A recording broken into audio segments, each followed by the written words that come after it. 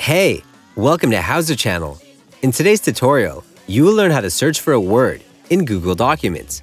Word search is a useful tool in text editors, also available in the cloud-based Google Docs app. It allows you to find words and phrases in an entire file and jump to each one of them. From the same tool, you can also edit or replace words throughout the document if you want to use a synonym instead. Open Google document that you need. The first option is to use key combination. Press Ctrl+f on your keyboard. A search window will appear.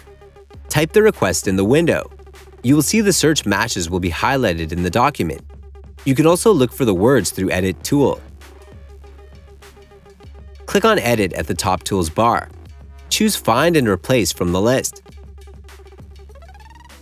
Type the word that you need in the Find field. You'll see the search matches will be highlighted in the document. Click on Next or Previous to switch between search results. That's it.